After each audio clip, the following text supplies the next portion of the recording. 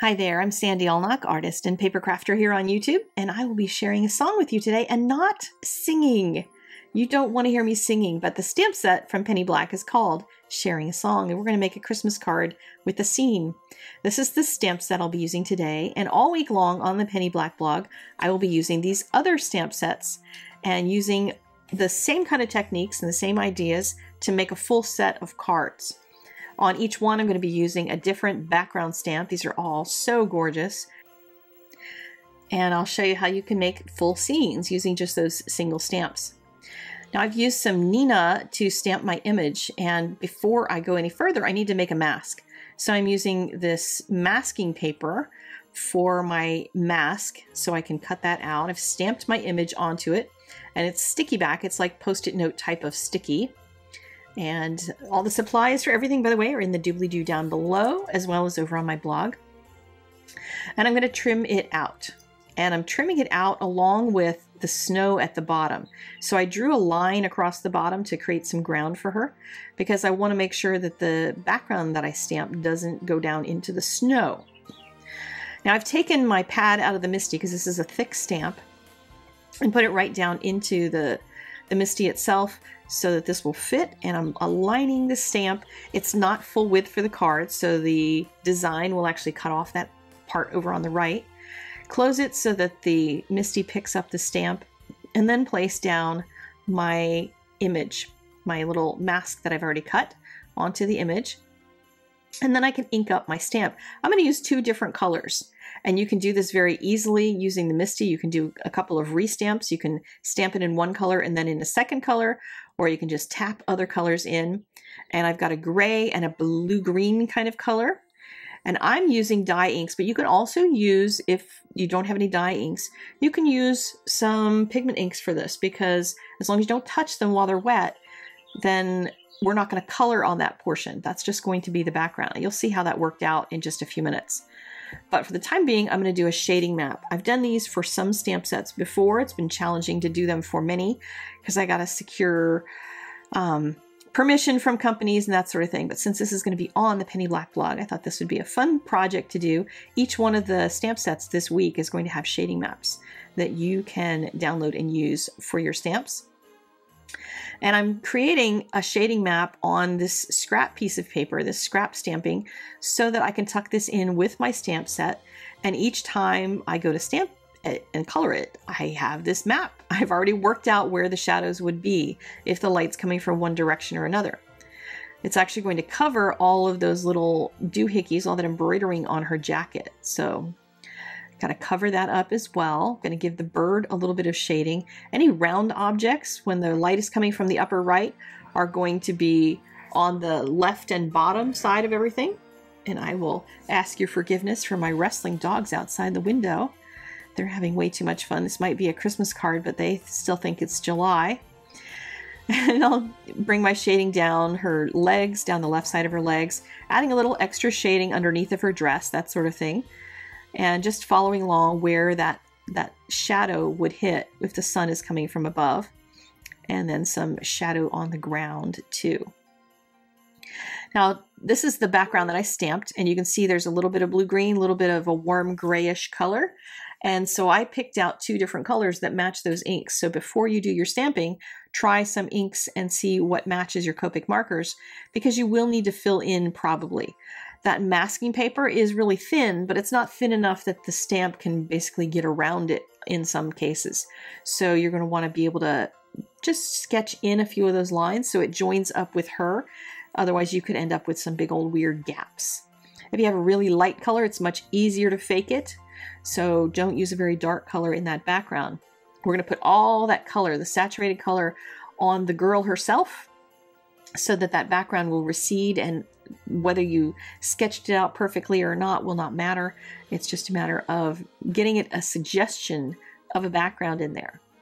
I'm known for my backgrounds on a lot of my cards. People say they scroll down my Instagram and they know it's me because I've got crazy backgrounds, but this is one way to get a very soft, very realistic looking background without actually having to know how to draw one.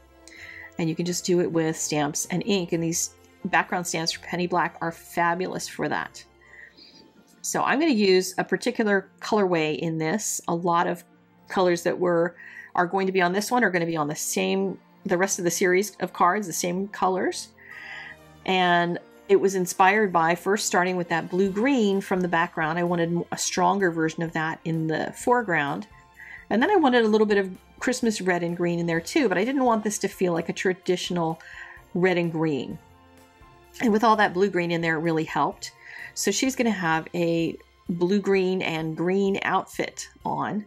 And then I'm going to look for some spots to put a pop of some red, because this allows me to really make her coloring stand out really well in the background and not scream Christmas, but still have a really holiday feel. So the pops of color I'm going to put in are on the dress, which is a great place because she's just got this little dress hanging out. Her bird little friend, which makes sense to have a red bird, as well as on the sled. And throughout all of the series of cards that I'm making, I'm going to use all three colors as accents at different times, along with black and that sort of thing, to make a full set of cards that if you were making a set of cards, say for a bazaar or something, for a Christmas sale, it's a great way to make a whole group that's very striking, but each card will still be unique and different, even though they go together well. The colors for her skin, you might have been scared there. I used purple. I like to do that because it gives me a more natural shadow, but you can use a darker brown instead. And here I'm going to use a little bit of that red for my deepest, darkest shadows. Why red on a blue-green? Well, blue-green and red work really well if you don't have a super dark blue-green color. And the blue-green family in Copic markers doesn't have a really dark blue-green. Not dark enough for me. This is one of the darkest ones, BG09. And you can see when it's by itself, it's not all that dark. It's somewhat dark, but it's not super black dark. So if I go over top of that red with it, then it actually looks like a blue-green. It doesn't look like red anymore. But use it judiciously. And if you're nervous, then don't go there. You can always just use your blue-green color, dark blue-green colors. If you want more information on how you can use really different colors like a red for a shadow, the Copic Jumpstart class is a great place to do that. There's a link in the doobly-doo to the Jumpstart class here on a link in the doobly-doo on YouTube, shall I say. It's not going to be over on Penny Black, but it'll be on here on YouTube if you're interested in more information on classes that I teach. So I've added more of the blue-green to sort of match what's on the shading map a little bit more. I'm extending that shadow from that red, that really dark part. And then I'll go back to my BG15. So basically the red is acting like my really darks.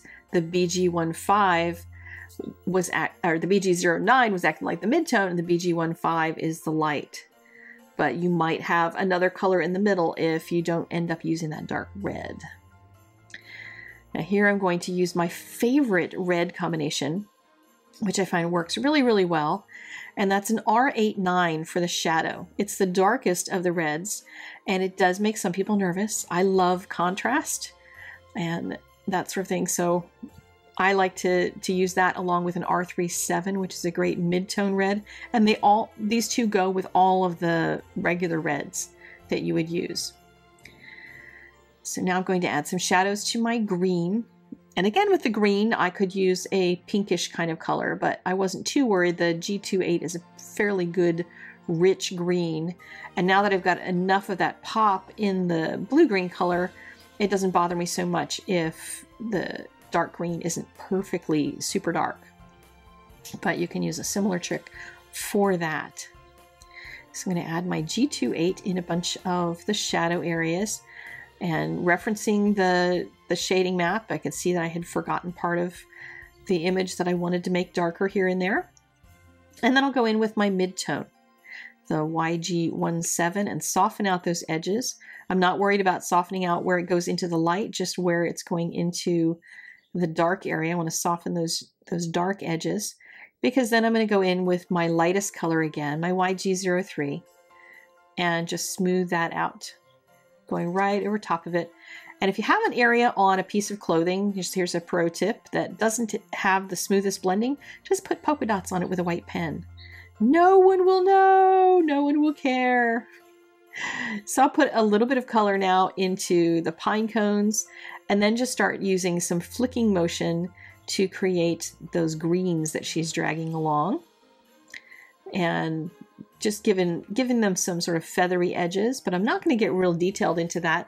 There's so much in her and so much beautiful color in her that it's not really bothersome if there's not a whole lot in there, but I decided I wanted a little bit more of that G28 that I had used. So here I'm using the mid-tone and dark color that I used on her outfit. So the colors all relate that way. There's a little bit more of them on the card itself. To finish off my card, I cut off that right-hand side of the panel that didn't have stamping on it, added a few layers, black and red cardstock, and then I popped it up, but before I did, I glued down a folded piece of silk ribbon and tied a piece of twine around it, which created a really unique embellishment for my card. Here's a peek at the rest of the cards that you'll see all week on the Penny Black blog, so be sure to pop on by and see the rest of them and pick up the shading maps for those stamp sets. Thanks so much for spending a few minutes with me. If you have not yet subscribed, you can click on my face to do that, watch some other videos by clicking on those, or check out that Copic Jumpstart class that I mentioned. I put out 3 videos a week, and I would love to have you come back and visit with me again. Thanks, bye-bye.